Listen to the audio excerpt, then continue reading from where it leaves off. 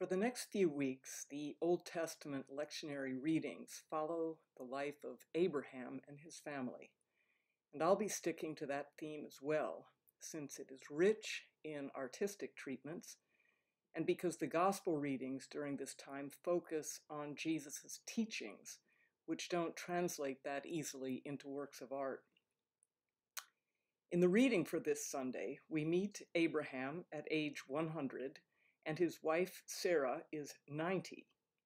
Humanly speaking, they are well past the childbearing years and have had no children, even though 25 years before, when Abraham was 75 and Sarah 65, the Lord promised him that he would be the father of a great nation, told him to look up into the night sky and count the stars, for his descendants would be that numerous.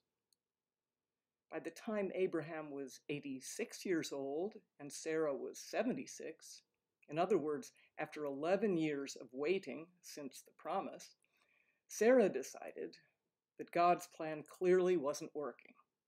So she persuaded Abraham to sleep with her handmaid Hagar in order to produce an heir.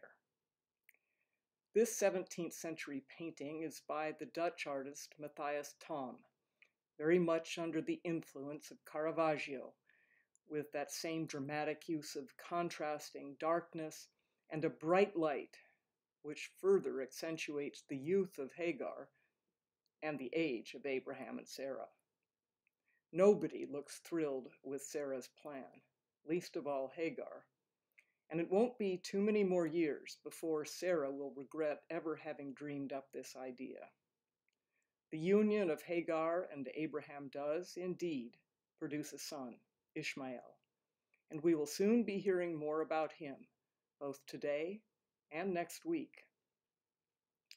But today's reading focuses on the arrival of 3 heavenly visitors in front of Abraham's tent.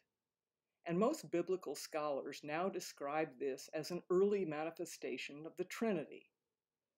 Abraham hurries to meet his guests and to offer them hospitality, but it's a bit confusing because the text clearly states that the Lord appeared to Abraham and then goes on to say that Abraham saw 3 men standing nearby. Abraham addresses the group by the singular salutation, "My Lord," and the text continues to waver back and forth between the singular and the plural. Perhaps it is as Arent de Gelder paints the figures in the late 17th century. One of the 3 appears older, larger, and seems to be the source of all the light in the painting.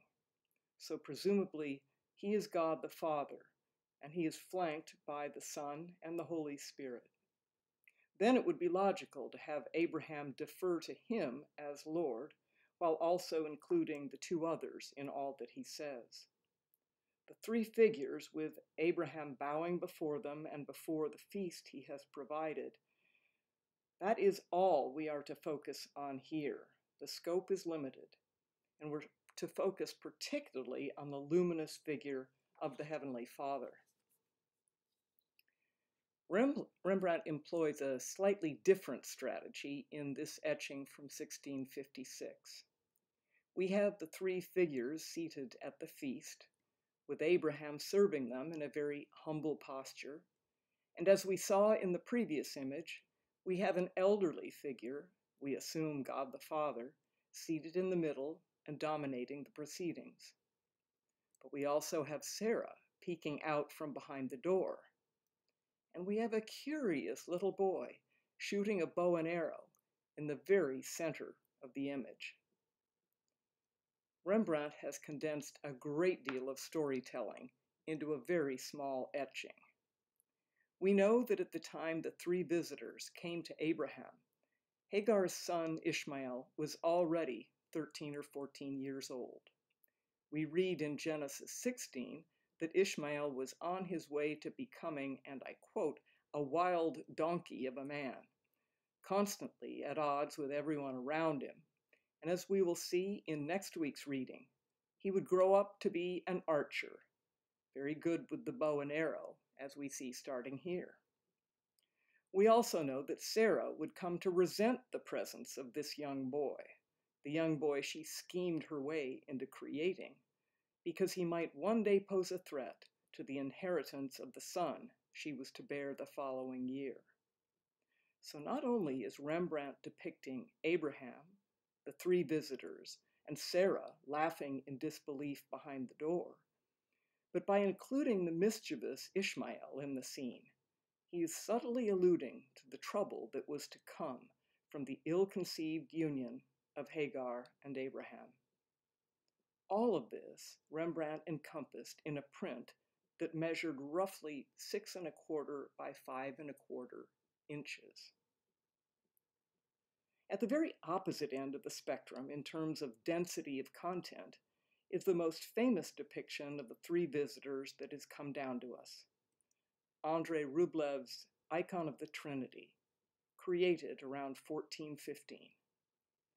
Up until the last century, the beauty of this Russian icon was largely hidden from view by a riza, the metal covering, usually of silver or gold, that was placed over an icon to protect it, with holes left to show the faces or other significant features of the icon beneath it. This is the riza which covered the icon until early in the 20th century. And here is what the icon might have looked like when it was covered in metal. Fortunately, art lovers and scholars in the early 20th century were increasingly interested in what works of art lay below the surface of the metal covering the icons, and they were shocked to discover the beauty of Rublev's artistry once the metal was removed and the icon properly cleaned.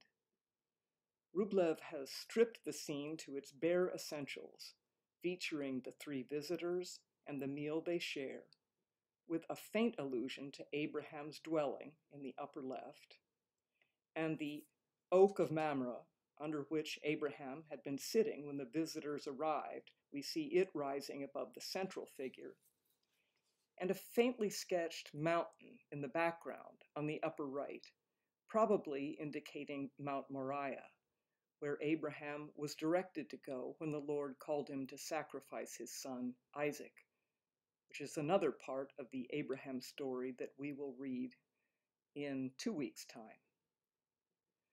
The three figures very beautifully form a circle, with the curvature of their bodies and in their way of gazing at one another.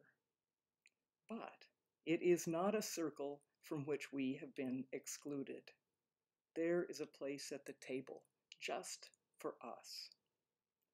And while the three visitors dine on the calf represented in the dish on the table, we are also invited to partake of the Holy Sacrament from the chalice formed by the bodies of the figures on the right and the left.